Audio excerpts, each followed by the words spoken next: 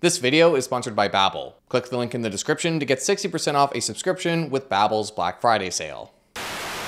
Ladies and gentlemen, welcome to The Plain Bagel. I'm your host, Richard Coffin. As you probably heard, we got some pretty big news last week that WeWork, the chic office leasing company with the mission statement of elevating the world's consciousness and lofty goals of solving the problem of children without parents and eradicating world hunger, filed for Chapter 11 bankruptcy protection. Bummer. Now, as devastating as this probably is for kombucha drinkers around the world, it was a largely expected move. In September, with their quarterly earnings, management highlighted that they had substantial doubt around the company's ability to continue to stay in business. And just last month, they announced that they were going to miss 2 of their upcoming interest payments. And really, ever since the company's failed IPO in 2019, there have been questions about the firm's longevity. But this is 2023, a company going under, not really that big of a deal. We've already covered several stories of companies going bust this year alone. What makes WeWork notable is that just a few years ago, they were valued at $47 billion, making them the most valuable startup in the US. And with $22 billion invested into WeWork over its lifetime, it makes it one of the biggest venture capital failures in corporate American history. Now you might be wondering, geez, how did this company fall so far from grace? The better question is, how did they get as far as they did? Because the thing about WeWork is they never really worked, at least for their investors. They never recorded a single year profit, had a history of self-dealing, conflicts of interest, and questionable acquisitions, and didn't seem to have a solid idea of what they even were. What the company did have, however, was an incredibly eccentric co-founder, Adam Neumann, known for walking around the office barefoot, partying on his private jet, and frequently letting the tequila flow at company-related events. But still, he managed to convince venture capitalists to invest billions of dollars into his business over the past decade. So in today's video, I'll give a bit of background about the company, talk about how it failed, and discuss the implications of its bankruptcy.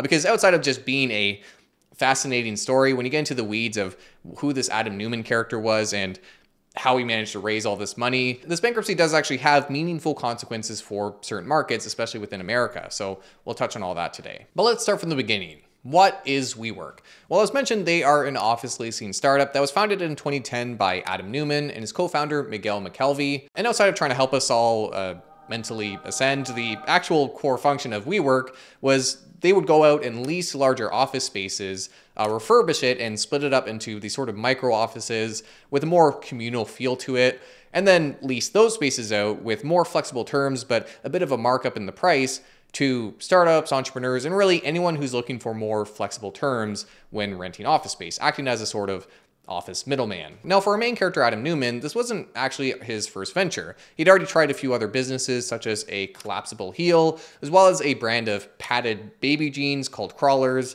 with the slogan of, just because they don't tell you, doesn't mean they don't hurt. Jesus. But WeWork itself seemed to take off, and to be fair, it was a solid offering for customers. Offices were designed to foster creativity and collaboration, often had this sort of premium feel to them. And aside from flexible terms that would let people go, say, month to month, for example, it was a great place to build connections and network with other entrepreneurs and startups in your space. The company also spent pretty lavishly on refurbishments and amenities to make for a unique work experience, as well as for free kombucha and beer on tap. Unfortunately, the one party that the WeWork business model wasn't great for was WeWork. As mentioned, they never earned a profit, which makes sense when you consider how flippant they really were with their money.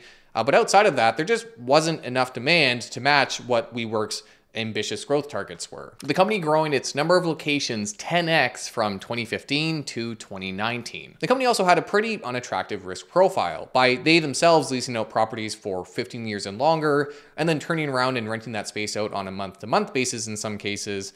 They obviously had this asymmetry between the costs that they had to face and the revenues they were bringing in, not to mention that their target customer of the startup and the entrepreneur were likely to be the first to close up shop if there were a recession, which, considering they were operating for over a decade, was something they were going to run into sooner or later. But if history is any indication, the one thing that trumps an unattractive business model when it comes to venture capital is a quirky leader with a strange aesthetic. So with Adam Neumann allegedly bringing vodka water guns to company retreats, aspiring to live forever and one day be president of the world, it's needless to say, venture capitalists loved him. His wife, Rebecca Neumann, also really contributed to Adam's image here, known for trying to incorporate spirituality into the business, and even going so far as to allegedly fire people after just a few minutes of meeting them because she quote unquote didn't like their energy. But as ridiculous as all these things are, Adam was apparently a very motivating and charismatic individual, and he had a lot of success selling venture capital investors on the future of the company. And when it comes to private investing, there just aren't the same rules when it comes to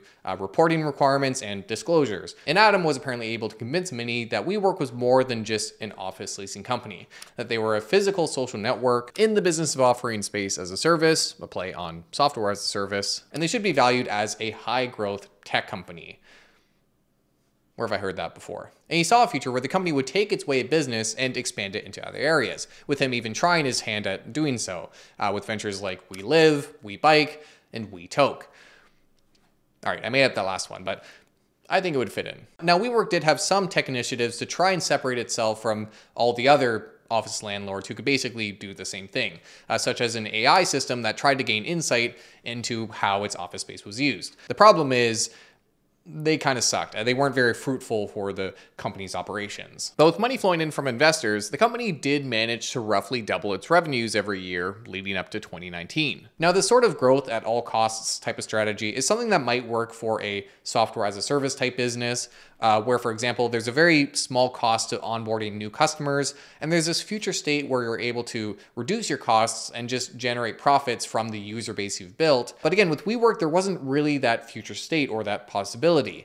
There were a lot of substitutes with very low switching costs, given the flexibility of the office leasing terms, and obviously expanding capacity was very expensive. Nonetheless, this pitch of we're actually a tech company seemed to work and garner enough support from VCs to help fuel this rapid expansion with their capital, mainly with the support of people like Masayoshi Son, the CEO of SoftBank Group, who over the company's lifespan allegedly invested $18.5 billion into the business, with the company reaching 528 locations across the world and reaching that $47 billion valuation in 2019 with a round of financing from SoftBank. But alas, in 2019, the year that the company would decide to try and go public, the cracks started to show, because despite Adam's success in the world of venture capital, the public market proved to be a lot less hospitable. When they publicly filed their S-1, which is the form that's filled by companies looking to have a security listed on a national exchange, they weren't really met with roaring applause, but instead sort of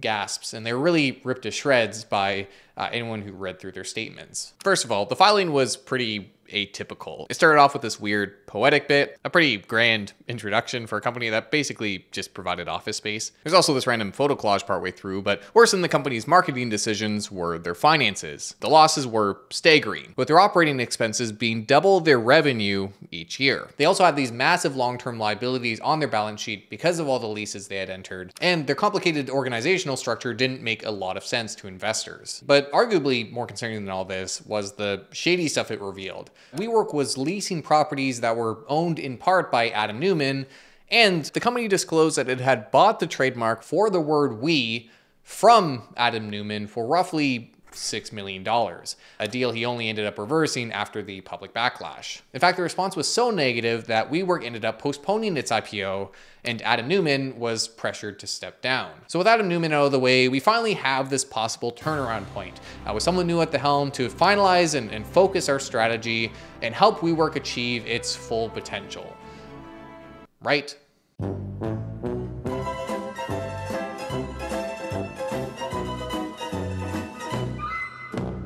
Yeah, needless to say, it ended up being a pretty bad time to be in the office space, literally, as a bunch of people canceled their leases, causing revenue to fall. Now, in October 2021, the company would still actually end up going public, this time via a special purpose acquisition company, or SPAC. That's right, SPACs, the big fad of a couple years ago, whereby a bunch of investors basically go public with an empty company, if you will, and then use the funds they generate to buy a private company, merge the two, and thereby end up taking this firm public without going through the typical IPO process.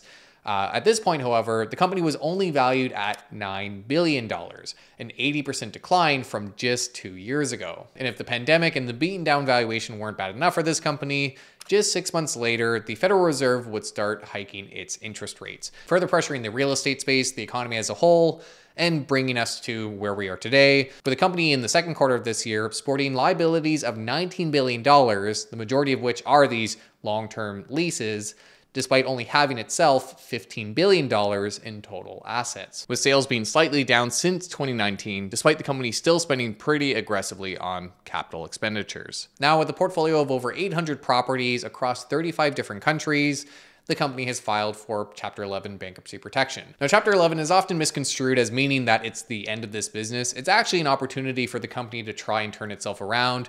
It allows it to continue operating while giving it some respite from its liabilities, its creditors, and in this case, its landlords that it owes rent to. And it does appear that the company intends to reemerge. It's already gotten 90% of its bondholders to agree to a $3 billion conversion of debt into equity. And before filing for bankruptcy, they had already renegotiated 590 of their leases, essentially wiping out $12.7 billion of future rent payments that they would otherwise owe. Now, they're still looking to negotiate with 400 other landlords, but this really does give WeWork the opportunity to break all these long-term contracts that would otherwise likely drive it into the ground. But to be clear, any company that does emerge from this is going to be a fraction of the size of what WeWork was beforehand, and public investors have virtually lost everything, with the stock down 99%, with it being very possible that the shares end up worthless. Now, obviously, this sucks for any public investor who looked past the weird messaging of their filings and really believed in Adam Neumann's vision for a WeWork world. But there are wider implications outside of just investors losing their money, because it comes at a pretty awful time for commercial real estate. As you might know, this area was already suffering pretty significantly thanks again to the pandemic, which forced a lot of businesses to shut down and forced a lot of companies to have their employees work from home. Now in the US, over 17% of office supply is already vacant. So when you have one of the largest private tenants all of a sudden try to pull out of the space and end all these long-term contracts, it's only exacerbating that pain, which will not only hurt property owners who again are losing a paying tenant, but also likely financial institutions who lend money to the space. Because if the person you gave a massive loan to build or buy an office property is no longer able to earn money from its tenants, you might lose all the money you lent them. With this already having been a big headwind for financial institutions in 2023, so with this announcement, obviously there's more pain to be expected. And with roughly 42% of WeWork's occupancies being located in New York, Boston, and San Francisco alone, those markets are going to experience a pretty acute effect from all this. So that's the situation around WeWork. And with the recent guilty verdict handed down to SBF regarding the whole FTX scandal, you might think this is 0-2 for quirky startup founders. But don't worry too much about Adam. He's doing just fine. He was out of the front lines for a bit by now, and he's already on to his next startup called Flow, which received a $1 billion valuation and a $350 million investment last year, despite not having any operations yet, with the business looking to operate multifamily residential properties aimed at promoting community, which I can only imagine offers a pretty good opportunity for Adam to repurpose those vodka water guns from WeWork. And while Adam's net worth was hit by the downfall of WeWork, he was also provided a $106 million settlement payment when he was laid off, given a $185 million non-compete agreement. He sold a bunch of his shares to venture capitalists for hundreds of millions of dollars, and even borrowed $740 million, nearly $1 billion from SoftBank against the value of his shares, which have plummeted. But if you thought this would leave some bad blood between Adam Neumann and WeWork, you'd be sorely mistaken, with there actually being rumors that he might actually come back to helm the business through the tumultuous period ahead. Sorry, Timmy. Adam needs his Nerf Super Soaker back. But regardless of where things go from here, it's already a moment in history, again, being one of the biggest venture capital failures that we've ever seen. And in a way, it shows some of the consequences of having a prolonged period of low interest rates. Not only can unsustainable companies last longer, given that the cost of capital is so low, so they can keep fueling their losses, but the investors who provide that capital tend to be less diligent, as this story probably portrays. With the reason being that there's not that same opportunity cost to just park your money somewhere and earn a decent return, so investors are more incentivized to take on risk and maybe believe one too many entrepreneurs that their business is actually a tech company that's going to change the world. But as we see, when rates rise, it really trims the fat. But that's a video. Before I sign off, I do want to give a quick thank you to today's sponsor, Babbel. A quick sort of fun fact that you probably don't know about me. Both my parents are actually from the Gaspé Coast, which is the far tip of Canada's French-speaking province, Quebec. Thing is, despite growing up around a lot of French at home, I was never really fluent, and I never really wanted to learn French as a kid. Sorry, Mom. These days, I've really come to regret that, not only because of the family aspect of it, but because I actually live and work in Ottawa, the bilingual capital of Canada. which is why I know you can call it poutine, which is the francophone version, in addition to poutine, which is the anglicized version of it. So leave me alone. Let me eat my gravy cheese fries in peace. Anyway, Babbel. If you're unfamiliar, Babbel is an app for learning languages. They have 14 different languages you can learn from. I've been taking their French course and I've really enjoyed it. Outside of just obviously teaching the basics and helping you ease into a new language if you aren't familiar, they really focus on solidifying the conversational stuff and giving you that context around how you would pronounce things in different situations that are practical, things you might actually run into. They have a variety of activities that include matching terms, typing out words, and even practicing your pronunciation. Lessons are also typically under 10 minutes, which makes it easy to squeeze in when you find a bit of downtime here and there. And the nice thing is that new terms are frequently showcased in sample conversations, which I personally find really helpful. So if you'd like to try it out yourself, you can click the link in the description below to get 60% off during Babbel's Black Friday sale. Thank you, Babbel, for sponsoring today's video, and thank you guys for joining me today. I hope you enjoyed it. If you did, please do make sure to like, subscribe, all that good stuff. It does help the channel tremendously. And let me know your thoughts in the comments down below, especially if you're someone who invested in WeWork, what your thoughts were at the time and what you're thinking hearing all this now. Thanks again for joining. And as always, take it easy on the kombucha.